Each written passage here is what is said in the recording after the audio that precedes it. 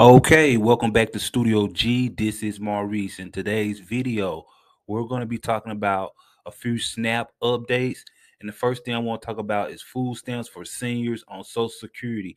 And I got this from my email from a site called worldwire.com. So if you want to follow along with me, you can just go to worldwire.com. Okay, so this article is saying how food stamps or SNAP benefits should go hand in hand with your Social Security check. So if you're a person on Social Security, whether it be retirement or disability, you should also be receiving SNAP benefits so it won't take up all your cash buying food throughout the month. Okay, so SNAP and Social Security do go hand in hand, and this article walks you through everything. It tells you how the food stamps work.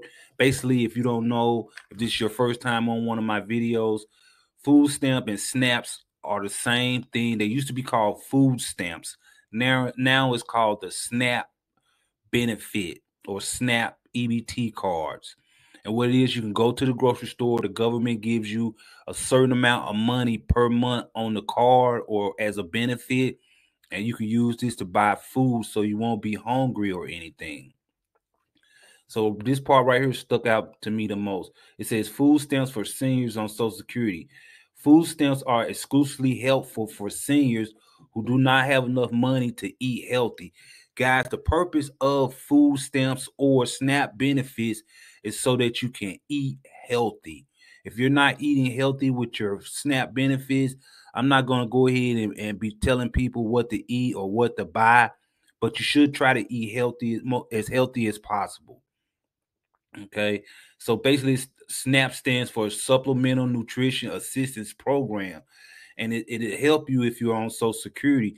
So if you're on Social Security and not getting SNAP benefits, leave a comment below, and I'm gonna reply back with the link on how you can apply for SNAPs and how to do it.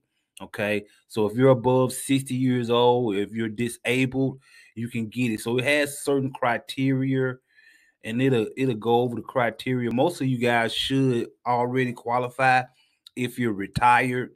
Now, one thing that's going on, they want to make people work. Some people gonna have to start working in order to get the SNAP benefits.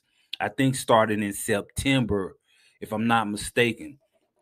Okay, so I just want to bring this to you guys' attention really quick and show you what's going on with SNAP and Social Security.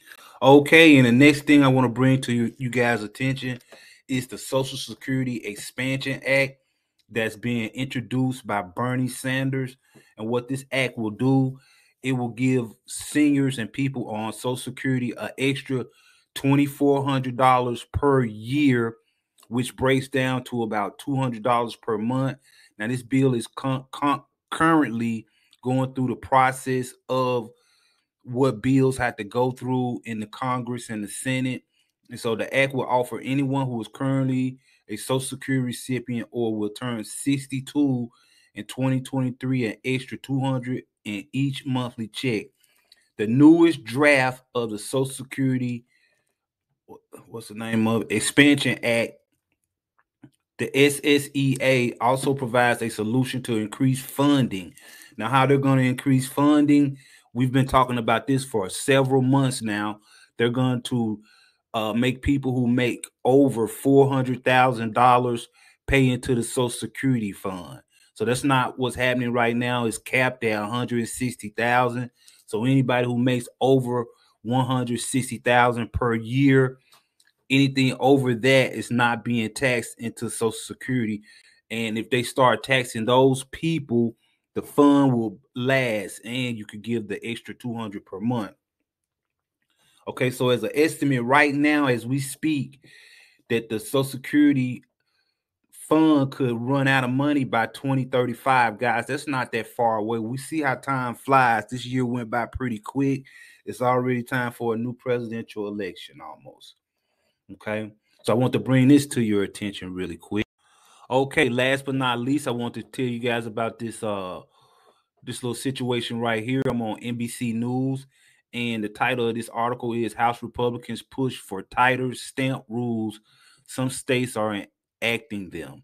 Okay, so Kansas, if you live in the state of Kansas, Kansas passed an expanded work requirement this week that makes it harder for older residents to qualify for food assistance, part of a growing conservative push to win now SNAP rolls as the pandemic recedes.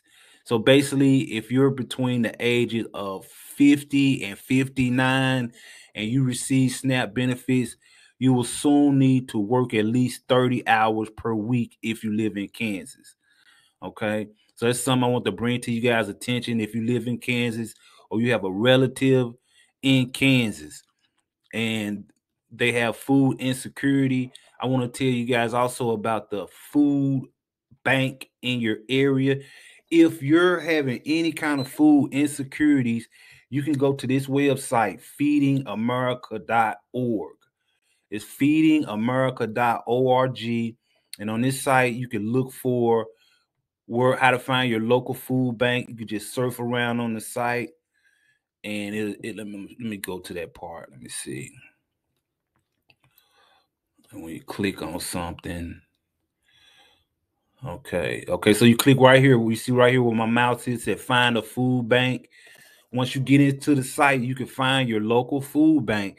Guys, don't be sitting around here being hungry and stuff when it's organizations that will help you get something to eat. I don't want to see anyone hungry. If you're having a tough time getting food, leave a comment below, and I'm gonna go ahead and link the site in the comments for you guys.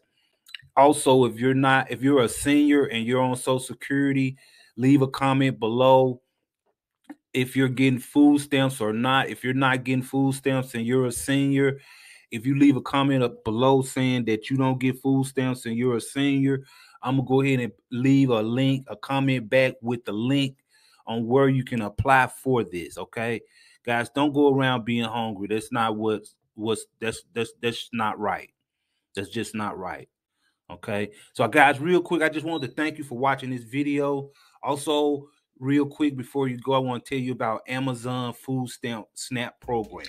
Hey guys, real quick before you go, I want you to scroll down to the comments, and you're going to see this comment that I left. It's going to say Amazon, EBT, and SNAP Access.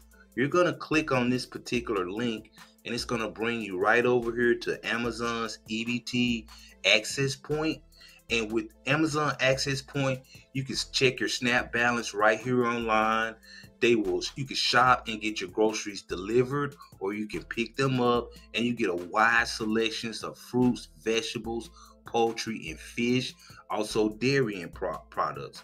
You also get almost 50% off some of your groceries. So it's a really good thing for SNAP users who may live in a food desert, or there are not a lot of grocery stores in your area. So don't forget, scroll down to the bottom to the comment section of this video and click this link right here that says Amazon.